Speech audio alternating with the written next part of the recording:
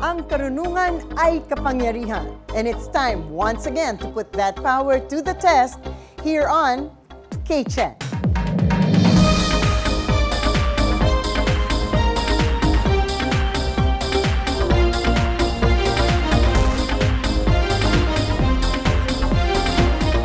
Hello everyone, ako po si Attorney Gabby Concepcion and this is Season 3 of K-Check.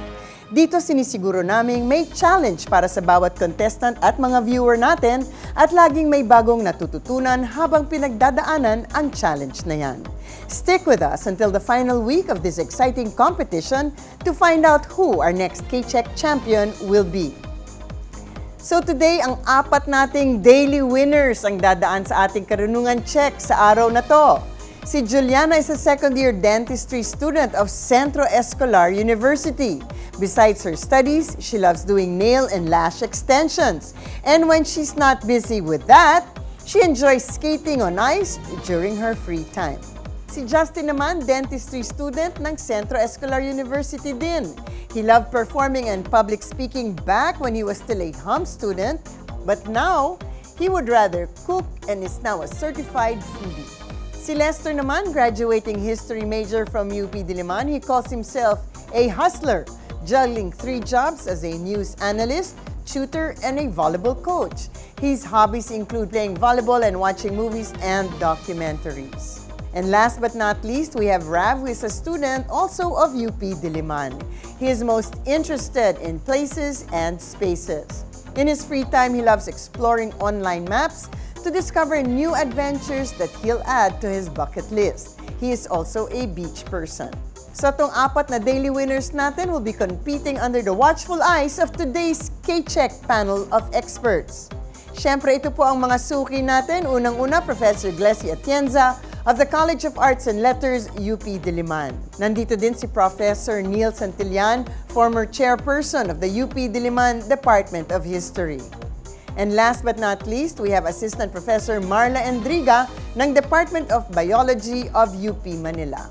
At ngayon, contestants, narito na ang first round, which is also your first opportunity to earn points. So get ready to buzz in, and without any more waiting, let's begin.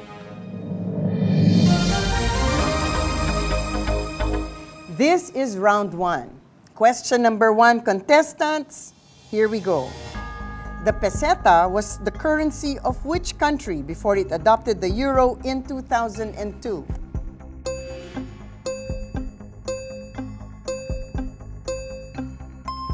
The correct answer is Spain.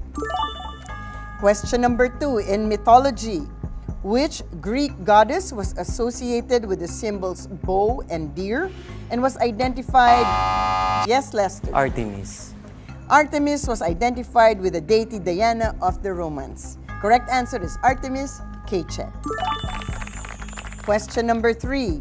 Wendy, Michael, and John Darling accompanied which famous literary character on his adventures to Neverland?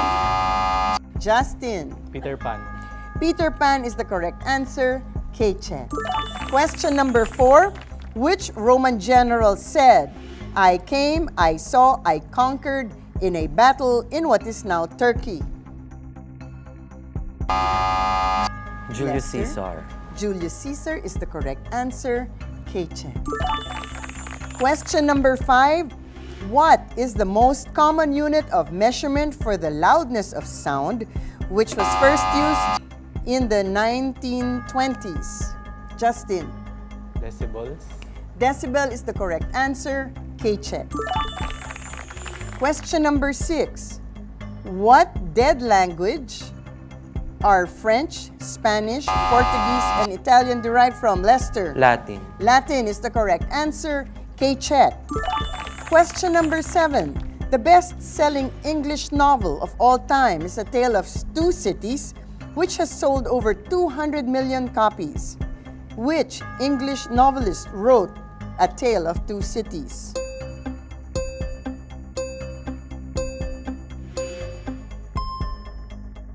The correct answer is Charles Dickens. Question number 8. In what sport did Wayne Gretzky win the Most Valuable Player award 9 times?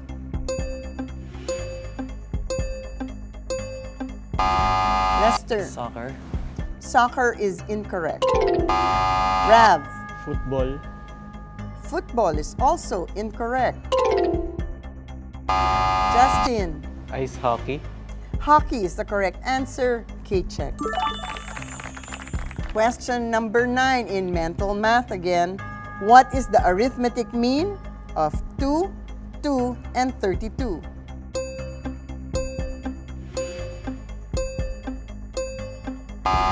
Rav. 12. 12 is the correct answer. K-check. Question number 10. What is the most spoken language in Brazil? Lester. Portuguese. Portuguese is the correct answer. K-check. Question number 11. Who directed the classic thrillers Psycho, The Birds, Rear Window, and North by Northwest? Lester. Christopher Nolan. Christopher Nolan is incorrect.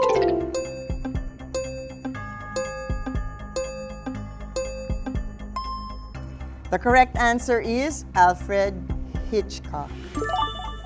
Last question for this round. Amman is the capital of which Middle Eastern country, Rav? Oman. That is incorrect. Lester. Yemen. Yemen is also incorrect.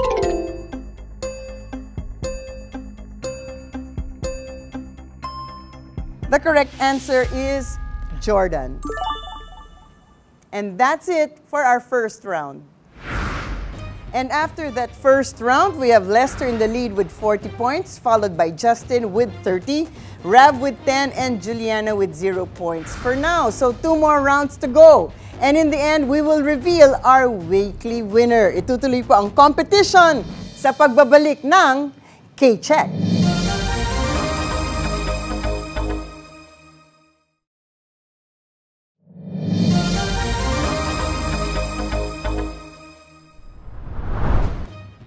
So tuloy pa rin ang ating Karunungan Check.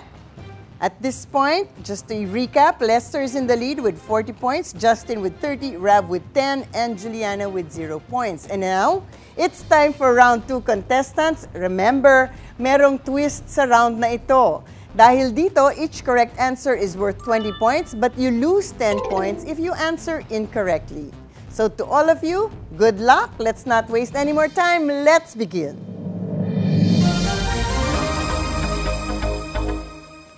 This is round 2, question number 1.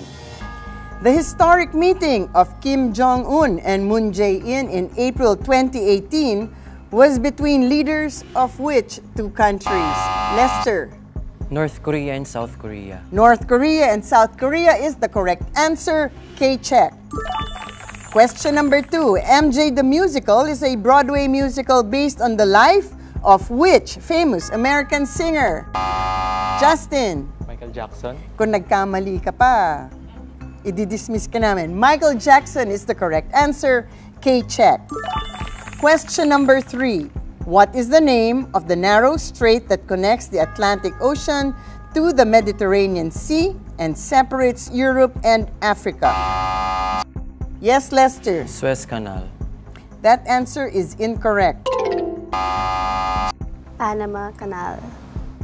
Juliana, the answer is also incorrect. Rav. Bering Strait.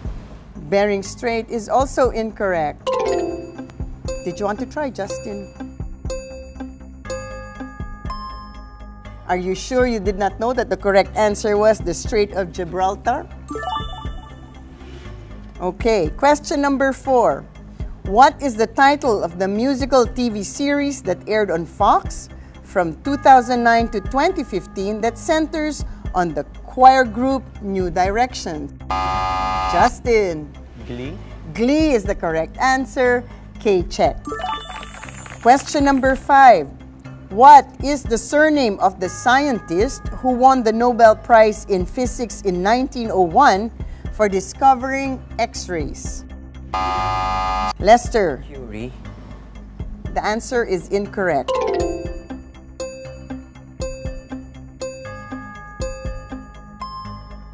The correct answer is Röntgen. Wilhelm Röntgen discovered the X-ray and won a prize in 1901. Question number 6. What famous cycling race started in Bilbao, Spain and ended in Paris in the 2023 edition?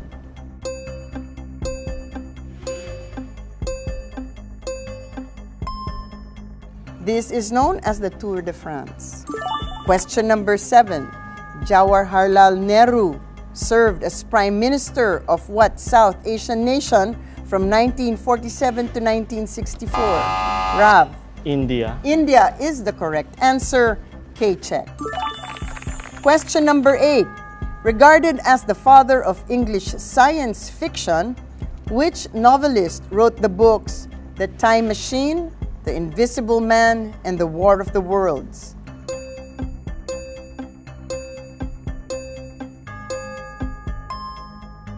The correct answer is H.G. Wells. Question number 9. A dish labeled Florentine includes which green leafy vegetable, which is also associated with Popeye? Justin. Spinach. Spinach is the correct answer. K-check.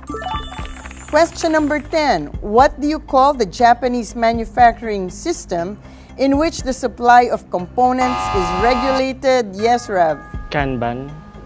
Kanban is the manufacturing system of Japan in which the supply of components is regulated through the use of an instruction card sent along the production line. Kanban is the correct answer. K-check. Question number 11. What do you call the system composed of the structures that serve the sense of smell, especially like the nose? Rav. Olfactory. Olfactory system is the correct answer. K-check. And question number 12, the last question for this round. Which deaf and blind crusader wrote the autobiography The Story of My Life and was the main character in the film The Miracle Worker?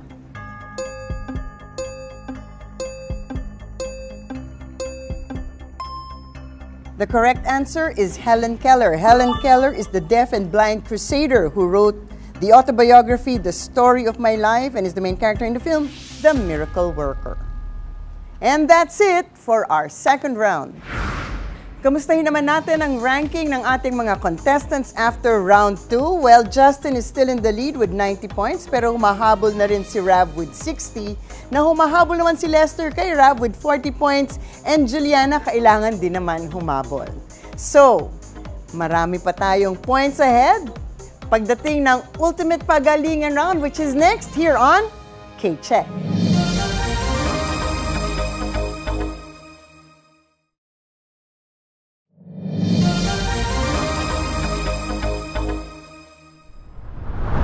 Welcome back to the K-Check Weekly Finals. At this point, bago po tayo mag-proceed sa next round, just to recap, Justin leads with 90 points, followed by Rab with 60, Lester with 40, and Juliana with -10. Pero hindi pa po natin alam kung anong mangyayari kasi meron pa tayong paparating na ultimate pagalingan round.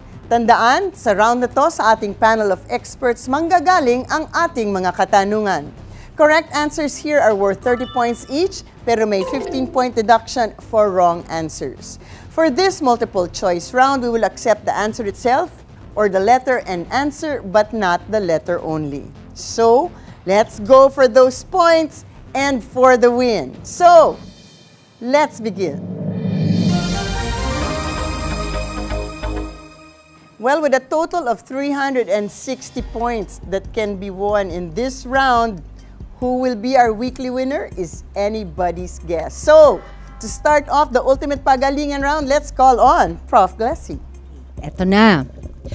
Ano ang termino na ginagamit noong panahon ng Kastila upang tukuyin ang tinatawag ni Resil Mojares na brains of the nation?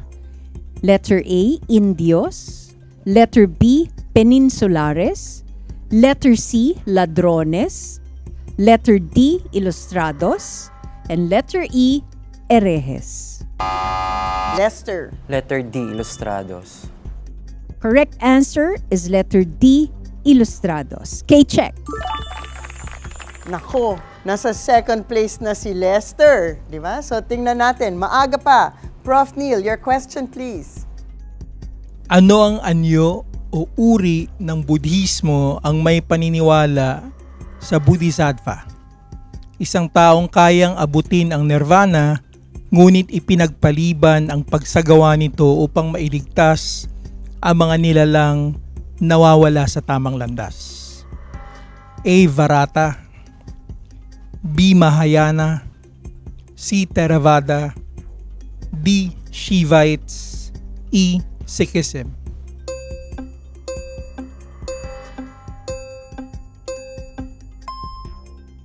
Ang tamang sagot ay letter B, Mahayana. Maraming salamat, Prof. Neil. Prof. Marla. Molecular biology. Which term refers to genetic elements that can move or jump within a genome? A. mRNA, B. tRNA, C. rRNA, D. miRNA, E. Transposons. Lester. A. mRNA. Mali. Rav. E. Transposons. These are also called jumping genes. They are the E transposons. K-check. Naku, after that first round, tied for first place, Justin and Rav with 90 points each. Prof. Glessy. Ano ang pamagat ng dulang nagpasikat kay Lea Salonga bilang Kim sa isang Broadway play? Lester. Miss Saigon. Let me continue. At sa buong mundo. Letter A, Oklahoma. Letter B, Miss Saigon. Letter C, Rent. D, Ang Huling El Bimbo. And letter E, Gomburza. The correct answer is letter B, Miss Saigon. K-check. At mukhang hahabol pa talaga si Lester. Justin and Rav with 90 points each. Lester with 85 points. Prof. Neil, your question please. What is the oldest existing English newspaper in the Philippines? A. Business World, B. Daily Tribune, C. Manila Bulletin, D. Manila Standard, E. Manila Times. Lester. C. Manila Bulletin. Mali. Rav. Daily Tribune. Mali. Justin. Manila Times. Ang tamang sagot ay letter E, Manila Times. K-check. So naghahari na naman si Justin bilang nasa first place natin. Prof. Marla. A mixotroph is an organism with what? A. Multiple forms. B. Mixed modes of nutrition. C. Varied body shapes. D. Mixed genetic traits. E. Mixed reproductive methods.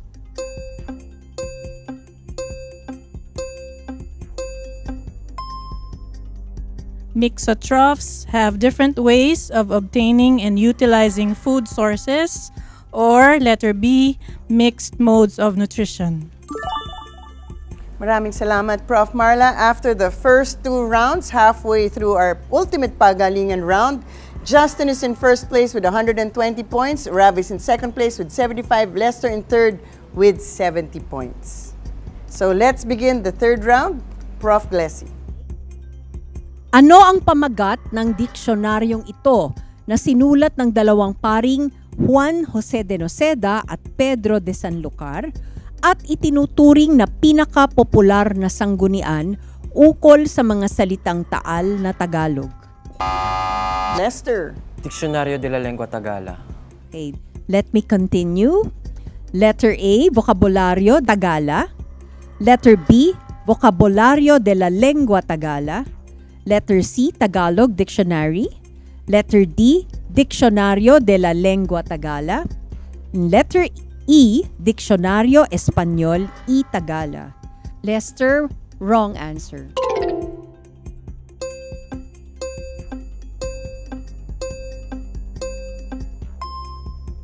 The correct answer is letter B, Vocabulario de la Lengua Tagala. Prof. Neil? Sa taong 1936, nagkaroon ng kasunduan ang Germany at Japan na tinawag na Anti-Comintern Pact na naglalayong labanan ang bansang ito. A. France, B. Poland, C. Soviet Union, D. United Kingdom, E. United States of America. Lester? C. Soviet Union. Okay, ang tamang sagot ay letter C, Soviet Union. K-check. Lester's back in second place with 85 points. Prof. Marla? Okay, in April 2024, it was reported that the Court of Appeals of the Philippines issued an order to stop the release of genetically modified rice and which other agricultural product? A. Tomato, B. Potato, C. Soybean, D. Eggplant, E. Papaya.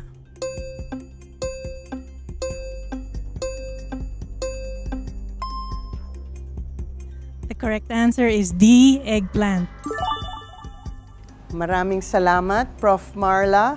We now move into the last round of our Ultimate Pagalingan round. But before we continue, Justin is in the lead with 120 points.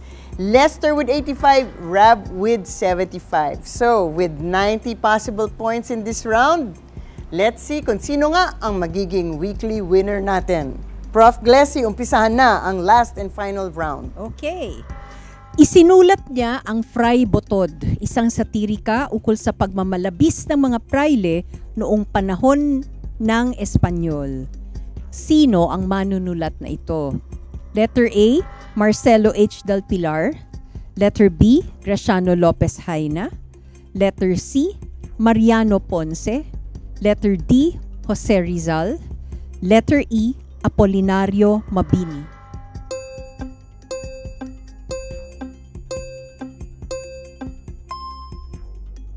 Ang tamang sagot ay letter B, Graciano Lopez Haina. Second to the last question with Prof. Neil. What is the collective term for materials and objects from which historians construct meanings about the past? A. Artifacts, B. Documents, C. Relics, D. Testimonies, E. Sources. Lester? E. Sources. Ang tamang sagot ay letter E. Sources. K-check. Naku, Justin has 120 points. Lester trails by a mere 5 points. Prof. Marla, last question for the round. Nakaka-stress. What term refers to the measure of the disorder or randomness of a system? A. Entropy, B. Enthalpy, C. Temperature, D. Kinetic energy, E. Potential energy.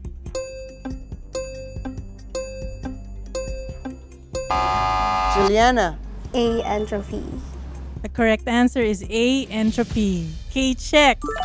And we have a winner. That's it for our K-Check Ultimate Pagalingan round. Congratulations to Justin, our K-Check weekly winner with a final score of 120 points. Maraming salamat din ng nagpahirap din sa kanya. Lester with 115 points with Rav and Juliana. Maraming salamat for joining. And of course, sa hindi napapagod na members of our panel of experts, Professor Glessy, Professor Neil, and Professor Marla. With Jules Giang, this has been Attorney Gabby Concepcion. See you again on Monday for another round here on K-Check.